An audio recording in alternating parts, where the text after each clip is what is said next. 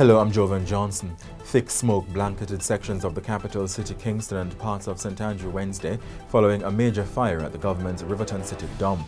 The National Solid Waste Management Authority says the blaze has been put out and efforts are underway to deal with the smoke issue.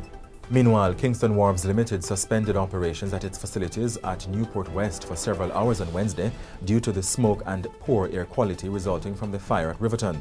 And the Health Ministry has advised residents of Kingston, St Andrew and St Catherine to limit outdoor activities, wear face masks and take other precautions against smoke inhalation.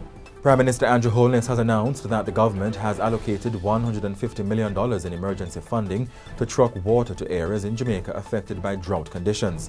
The money will also be used to assist in providing additional water tanks where necessary. Former Jamaica Defence Force soldier Ricardo Dacres, who is accused of stealing a rental car, was remanded when he appeared in the St Catherine Parish Court on Tuesday. He told the court that he was having trouble finding a lawyer.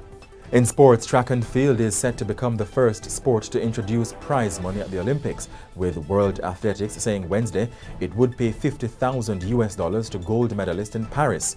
The modern Olympics originated as an amateur sport event, and the International Olympic Committee does not award prize money. In your currency trading today, $1 was being sold for $155.68, the British pound sterling for $195.89, and the Canadian dollar for $114.63. In your weather forecast, on Thursday morning there'll be partly cloudy skies and windy conditions. In the afternoon, expect isolated showers likely across western parishes. And that's it for the GLEANER Minute. Remember to follow us on X, formerly Twitter, Facebook and Instagram, and like, comment and share on YouTube. I'm Jovan Johnson.